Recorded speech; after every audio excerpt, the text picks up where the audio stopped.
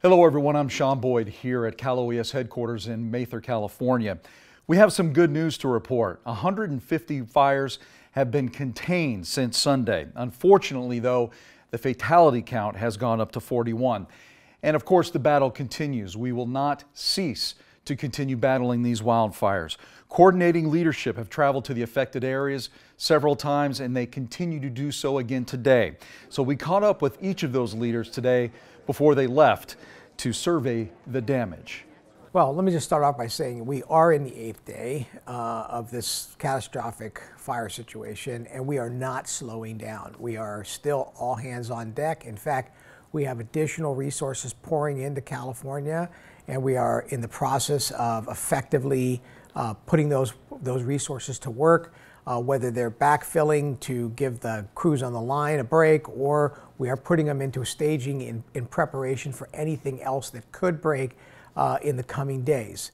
And while all of that is on the radar, the firefight is beginning to turn the corner thanks to a couple of major factors.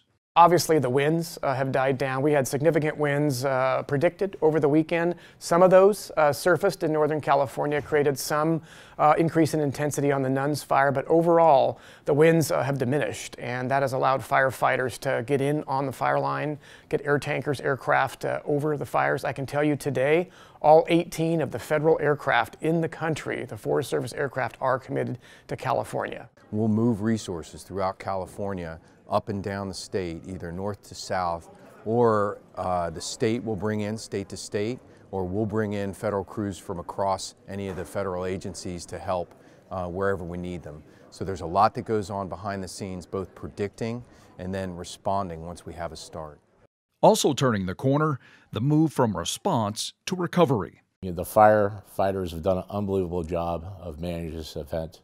And now as we start to transition to recovery, our job is to coordinate all the federal agencies to support state and local governments in helping individuals affected by this disaster. The National Guard continues to be involved in both fire suppression activities as well as consequence management. And by consequence management, we really mean helping people get back to getting their lives back to normal. We appreciate the support of all the law enforcement agencies, the local law enforcement agencies and our federal partners, and we very much appreciate the public's patience and just want the public to understand that everybody here throughout the state is working on their behalf to help them get through this devastation.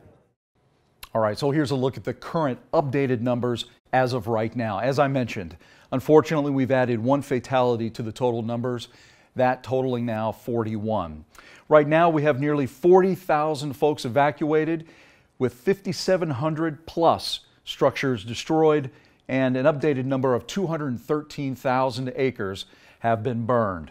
And that, of course, comes from those 14 large wildfires burning throughout here in Northern California. We will update you on all of these numbers throughout the day if you go and check out our website, oesnews.com and caloes.ca.gov. All of the latest information will be there, as well as the information that you need to know about getting disaster assistance. You can call this number. This is a FEMA hotline number, 800-621-3362. That's 800-621-FEMA, F-E-M-A. But the best place to go to get your disaster assistance ball rolling is disasterassistance.gov. That is also a FEMA website. That is, again, disasterassistance.gov. I'm Sean Boyd here at CalOES headquarters in Rancho Cordova, Sacramento, California. Mather, we'll see you soon.